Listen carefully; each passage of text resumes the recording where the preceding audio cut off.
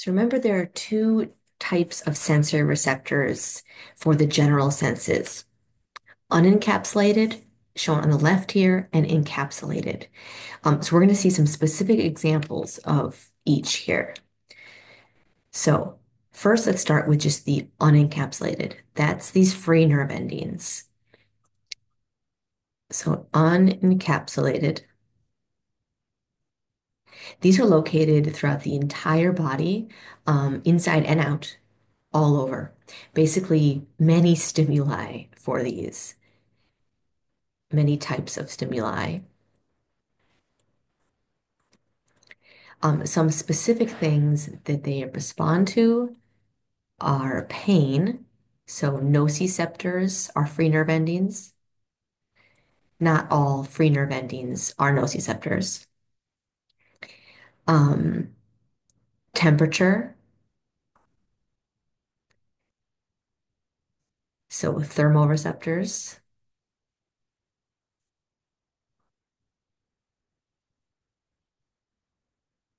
and then touch. So these are mechanoreceptors. And again, all of these can be either on like in the skin, shown here, but also in epidermal layers inside the body. So digestive tract, um, blood vessels, all kinds of places for free nerve endings. Okay. Then there are different types of encapsulated, and they're all specialized for different functions. So in the hair shaft, there are nerve endings that within the hair follicles. So these are mechanoreceptors. Mechanoreceptors, is that what I just said? That respond when hair moves. These are also a type of exteroreceptor then, specifically, because they're in the hair. Um, There are down here, Merkel cell. This is one example within the general senses where there are actual separate cells. So this is two cells, kind of like those special senses. These Merkel cells are also called tactile discs. So these are good at responding to low frequency vibration. All right, let me add in the word frequency there.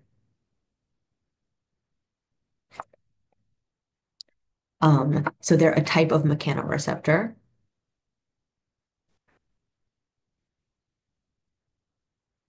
And within the skin.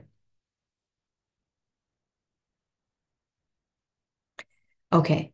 Notice then there's this afferent fiber for this, but for all of these sensory receptors, there's afferent fibers that would travel. So here's the nerve ending um, past a unipolar cell body to the central nervous system. So this is the direction that all these sensory systems are going.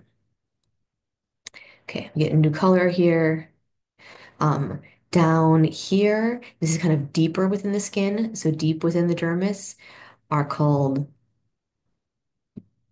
bulbous corpuscles.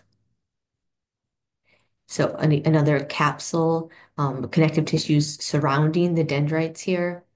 This allows it to respond to stretch, is a specific type of mechanical receptors. So these are located in the skin, as shown here, also in joint capsules. So they can detect stretch in joints.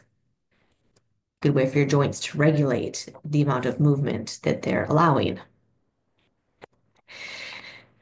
Okay, and you can see their long structure kind of makes sense they could respond to stretch. Okay, going up here, layers of collagen fibers. These are called lamellar. It's an A.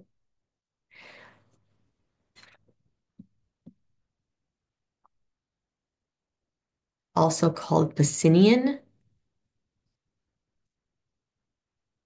corpuscles.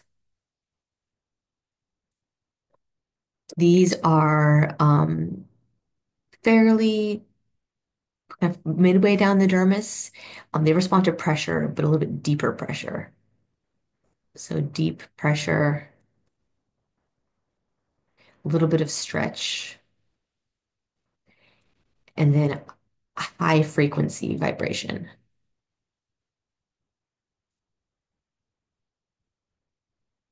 And this is because of these connected tissue layers around the outside, um, allowing them to respond.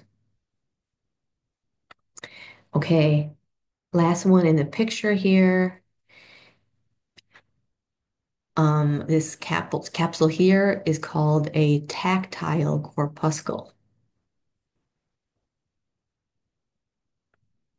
So again, tactile is touch.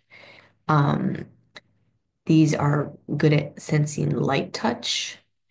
You can see down here, they're kind of closer, they're in the epidermis.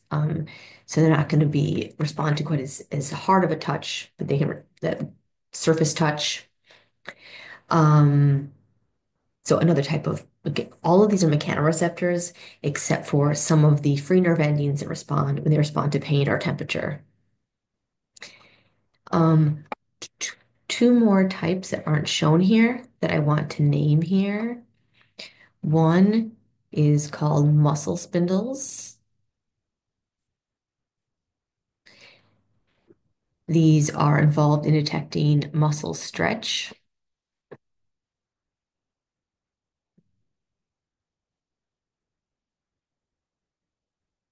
So also mechanical receptors. And then Golgi tendon